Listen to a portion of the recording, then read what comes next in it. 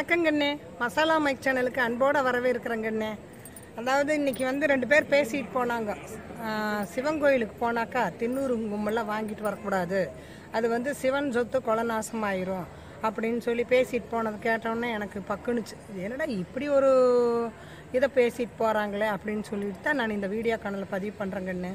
நம்ம வீட்டுக்கு தெரு முக்கில் சின்ன விநாயகர் அல்லது சின்ன காளியம்மை இப்படி சின்னதாக வச்சு கும்பிட்றதுலேருந்து திருப்பதி, திருக்காளஹஸ்தி, இது மதுரை மீனாட்சி கோயில், சிதம்பரம், இன்னும் பெரிய பெரிய கோயில் எல்லாமே வந்து இந்த சின்னதுலேருந்து பெரிய கோயில் எல்லாமே வந்து சிவன் சொத்து அப்படிங்கிற அக்கௌண்ட்டில் வருது கண்ணு. நம்ம வந்து அந்த கோயிலுக்கு சொந்தமான இடத்தையோ நகையோ துணியோ அல்லது அந்த பிரசாதங்களையோ கூட தெரியாமல் யாருக்கும் தெரியாமல் எடுத்து அபகரித்து நாம் பயன்படுத்தக்கூடாது கண்ணு. அப்படி பயன்படுத்தும் பொழுது தான் அது வந்து சிவன் சொத்தாகுது கண்ணு. ஏனுங்கம்மா நீங்கள் இப்படி சொல்கிறீங்க, எங்கள் வீட்டுக்கு பக்கத்தில் கோயில் சொத்து அப்படியே அள்ளி அள்ளி பண்ணிட்டு கிடக்குறாங்க, நல்லா தான் இருக்கிறாங்கன்னு நீங்கள் சொல்லுவீங்க. அது காதில் கேட்குது. இருந்தாலும் நான் சொல்கிறது என்னன்னாக்கா, இன்றைக்கி நல்லா இருப்பாங்க, ஆனால் அதால் வரக்கூடிய துன்பம் என்ன தெரியுங்களா? அது எந்த தோஷத்தில் கொண்டு வந்து நிற்கிது தெரியுங்களா? உள்ளதுலேயே உச்ச தோஷம் பிரம்மகதி தோஷங்க. அப்படி ஒரு தோஷத்துக்கு அது கொண்டு போய் விடுங்க.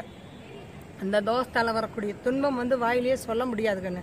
என்ன பாவம் பண்ணணுமோ அப்படின்னு சொல்லி புலம்புவாங்க பாருங்கள், அந்த பாவம் வந்து இந்த தோஷத்துக்குள்ளார தான் வந்து அடங்குது. புரியுதுங்களா? அதனால் வந்து சிவன் சொத்து எந்த கோயில்லையுமே போய் ஒன்றும் இல்லை, கீழே ஒரு 10 20 கிடக்குது, கோயிலுக்குள்ளார போய் ஒரு மிஞ்சி கிடக்குது, ஒரு ஏதாவது ஒரு தங்க பொருள் கிடக்குது, ஒரு பர்ஸ் கிடக்குது, எதா இருந்தாலும் எடுத்துக்கொண்டு போய் உண்டியில் போட்டுருங்கோ. ஏன்னா அது கோயிலுக்கு வர்றவங்களுடைய காணிக்கையாக இருக்கலாம் அல்லது கோயிலுக்குள்ளார இருக்கலாம். இது வந்து நம்மளுடைய நேரங்காலத்துக்கு சாமி சோதனையாக கூட இருக்கலாம். அதனால் அதை எடுத்துக்கொண்டு போய் உண்டியில் ஓட்டுட்டிங்கன்னா உங்களுக்கு வரக்கூடிய அந்த சிவன் சொத்து கொலை நாசம்ங்கிறவுடைய தோஷமானது தடைபட்டுருது. அவங்க மடிஞ்சானோடனே 1 2 3 4 5ஆந்தலை கட்டு அவங்களே அந்த இடத்துல வந்து பிறப்பாங்க. பிறக்கும்போது அவங்க அனுபவிக்கக்கூடிய கொடுமை சொல்லன்னா கொடுமையாக இருக்குண்டாங்கன்னு நம்ம நினைப்போம். அதான் அடுத்த பிறவியில் தான் நான் பார்த்துக்கிட்டா கிடக்கு. ஆனால் அந்த பிறவியில் யார் வருவா? நீ தான் வருவேன். என்னோட மகனோ மகளோ கொஞ்சம் கொஞ்சமாக அந்த பாவம் வந்து இப்படி இப்படி இப்படி பெருசாகி போயிடும்.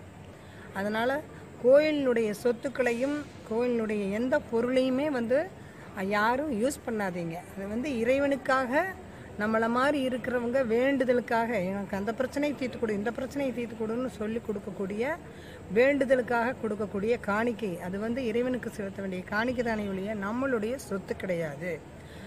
இது இந்த கான்செப்டில் பார்த்தீங்கன்னா கோயிலுக்கு போகும்போது நம்மளுக்கு தின்னூறு கொடுக்குறாங்க. எதுக்கு கொடுக்குறாங்க? நம்ம சாமி கும்பிட்டானோடனே சன்னிதானத்தில் ஆரத்தி காமிச்சு தின்னூறு கொடுக்கும்போது அந்த தின்னூறு இறைவன் கொடுக்கக்கூடிய வரப்பிரசாதம். அதனால் நீங்கள் அதை எடுத்து தாராளமாக நெத்திக்கு பூசிக்கலாம், குழந்தை குட்டிகளுக்கு கொண்டுட்டு வரலாம். சிவன் கோயிலுக்கு போயிட்டு தின்னூறு கொண்டுட்டு வரக்கூடாதுங்கிற கான்செப்டை இனிமேல் விட்டுருங்க. இதுதாங்க இந்த கான்செப்ட்டு. தாராளமாக கோயிலுக்கு போயிட்டு தின்னூறு குங்குமம் கொண்டுட்டு வரலாம், தீர்த்தம் கொண்டுட்டு வரலாம், என்ன வேணாலும் பண்ணலாங்கன்னு. நன்றி, வணக்கம்.